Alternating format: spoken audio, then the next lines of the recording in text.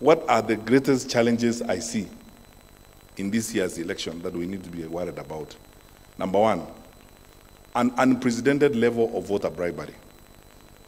You have seen political leaders moving around, massing groups of people and giving them money. Some of them are actually caught on tape, asking wananchi to queue, and they're just giving them money to attend meetings or to do certain things, ferrying people from one point of the country to another. The resultant effect of what we are seeing, because that is not your money.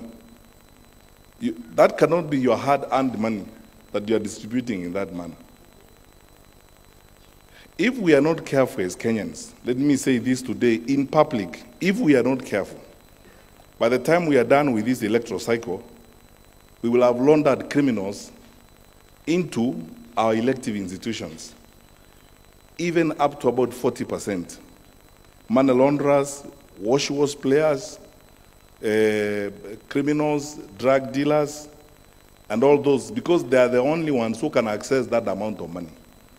They will be writing laws for you, and they will allow themselves to allow that gambling and all those things to thrive in this country.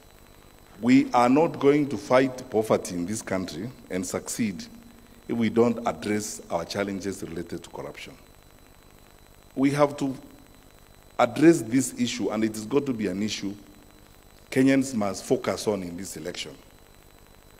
The conversations we are having about poverty are fine, but we are not going to fight it and deal with it if we don't address the corruption in this country.